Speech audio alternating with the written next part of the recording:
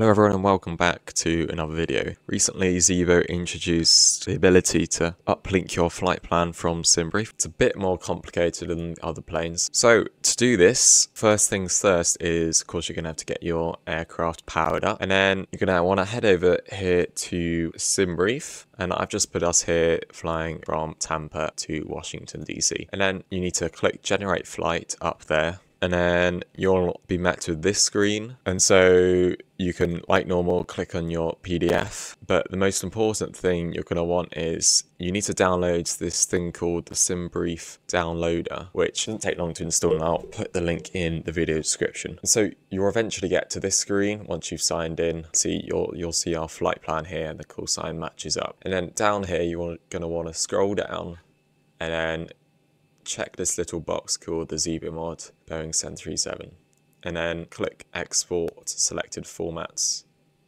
and then head down here to the FMC or the CDU. You can see here on the route page, once you've put in your position and stuff for the IRS, see here we've got a flight plan request button. So all you're going to do is click this. You don't need to sign in or anything to SimBrief in the ZIBO mod. Just make sure you downloaded that file for the relevant flight. And so come down here and click this button, and then you'll see it's kind of loading. Wait for it to load. There you go. You can see route uplink ready.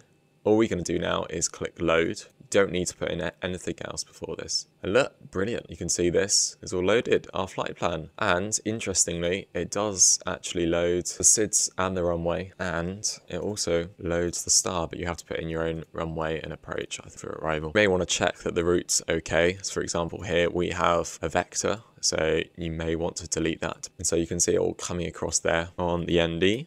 So just check through it all, make sure it is the same to what you have on your SimBrief OFP, the second page here, and then just click activate.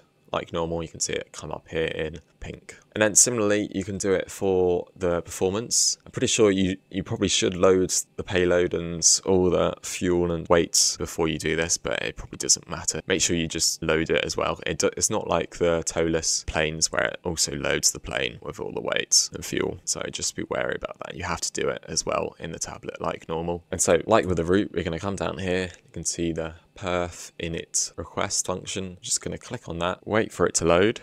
Perf init uplink ready, and so you need to click on this button now, load. You can see it has uplinked our flight there. You can see the cost index is the same and all these figures will be the same. Make sure you now load the plane. As you can see here, we're not going to get to Washington DC with that amount of fuel, and so you will have to put in the takeoff performance information and stuff like that. And that's pretty much it. Make sure you fill in the gaps, and yeah, make sure you check everything. It won't do everything. You may be caught out by that. You will have to do this for each flight, so it's a bit longer than it would be with other planes and a bit more complicated, so maybe ZIBO can clear things up with that. Anyway, thanks for watching everyone. I hope this video has been useful. Please do leave a like and do subscribe as well for more content like this. Thanks for watching.